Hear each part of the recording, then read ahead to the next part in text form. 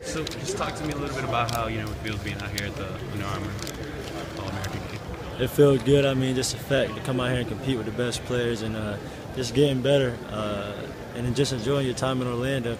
There's nothing better than Orlando and Florida right now, so I think it's a sweet spot to be for football.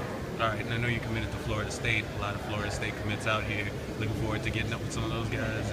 Yeah, they all my boys, so I know them real good. And matter of fact, I'm about to go chill with some of them right now. One of them, my roommate, for here, so it's all good. So we're just gonna have a good time and just enjoy it. And the early enrollees, we'll see them next week.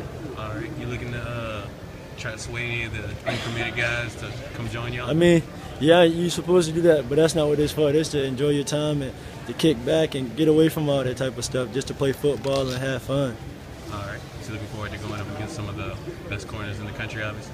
Oh yeah, exactly. Iron sharpened iron, and these boys, some of the best DBs I've seen and probably seen in a couple of years. And I think this class got some of the best top DBs out here, so that'd be good. Cool.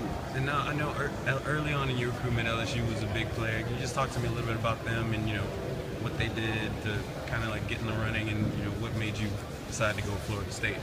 I mean, LSU was a good school. Everything they did was good. Coach Miles, he did nothing but told me what I needed to hear, not what I wanted to hear. But I mean, at the end of the day, I chose Florida State. Simple fact, I'm not too far from my family, but that's an environment where I feel like I'm gonna be a good fit in, and not just that, but the players that's committed there now, them boys are ready to go, and we got a bunch of dogs that's ready to eat. So I think them, just having them with me and being able to make that class a step bigger and a step better, I think that's the best part about it, because we're all gonna go in and compete and do something that we need to do.